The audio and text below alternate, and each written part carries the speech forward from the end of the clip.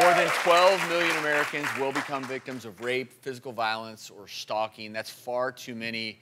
Taylor, I spoke earlier on the show that you've lived through this ordeal, and thank you for joining us to talk about it. But in general, thank you for being so open about sharing your story. Thank you. And, you know, the number 12 million, unfortunately, this is one of the most underreported crimes in the world. And so I unfortunately believe that these numbers are much higher. What was their hardest part, Taylor, in the whole thing? I mean, if you had to say one or two things, what was the hardest for you?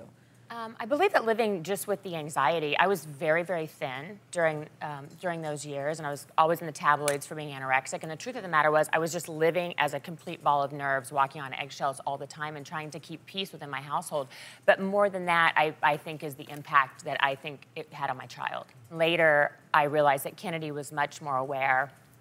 It still trips me up a little bit. Than my baby, much more aware than I thought. I was driving her to school one day, and she was in her car seat, and it was shortly after the suicide, and my psychiatrist had told me that I should bring up her father, and so that she didn't believe that people just disappear. And so I would say, do you miss Daddy, and do you remember this about him?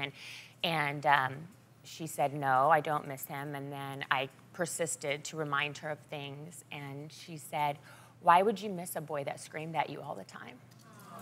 So, I mean, that brings up such an important point, because domestic violence isn't necessarily physical violence. It takes many shapes and forms, right? Absolutely. And I have a titanium implant in my eye, and those scars are much less than the emotional scars that people go through. And so, you know, first signs of extreme jealousy, control, you know, degrading behaviors, yeah, that was not a good day.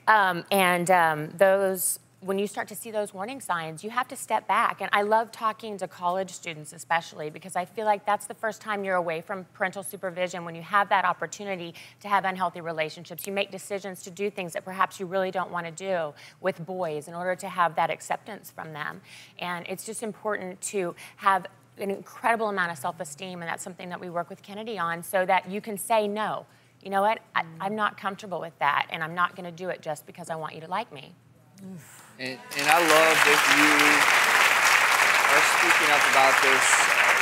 We do know that domestic violence thrives when individuals are silent. If you or someone you know is experiencing domestic violence, call the National Domestic Violence Hotline 24/7 to talk. You can ask for help.